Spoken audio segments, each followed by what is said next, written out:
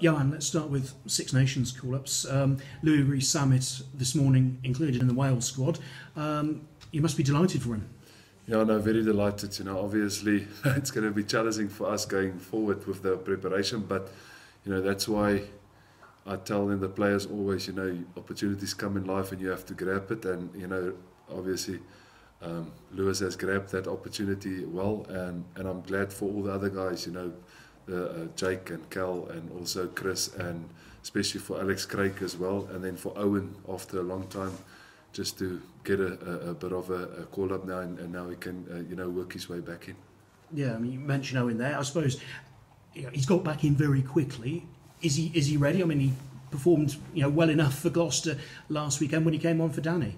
Yeah, I do believe. The one thing about Owen is got his work ethic. He's extremely professional. He works extremely hard to always be in the best possible condition, even when through his injury he always looked at himself. That's why he came back and played at the level he played. So he will just get better and better as the weeks go past.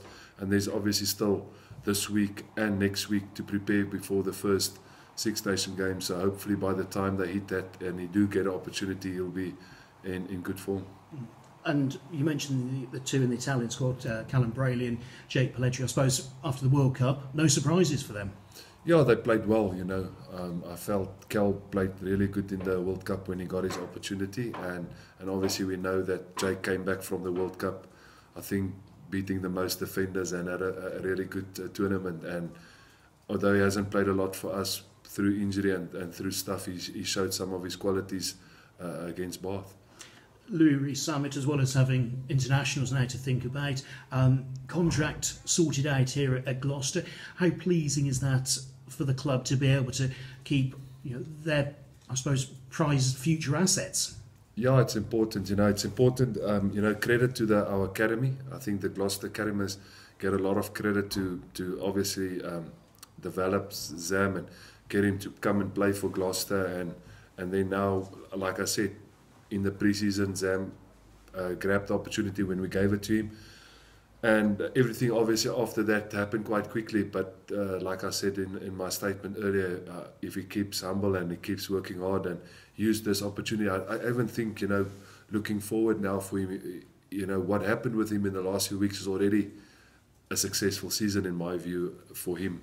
Now he must just embrace this and enjoy whatever comes his way. If a test call-up comes, then embrace that and I believe he can play there. But again, if it doesn't, he mustn't see it as a disappointment. His growth has been tremendous, and everything now is a bonus where he will learn and grow.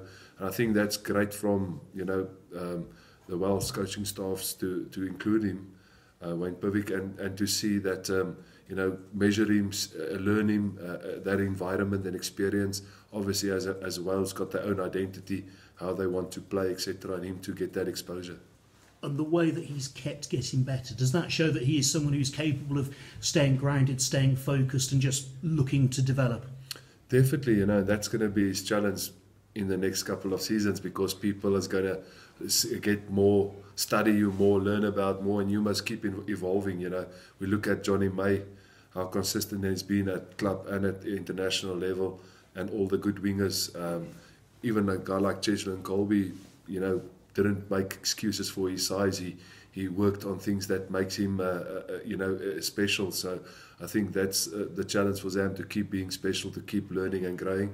And he showed that qualities. And we're proud of him, as we're proud of all the other guys who got call-ups. But also keep in mind, a lot of times there's players at the club that assist in that journey.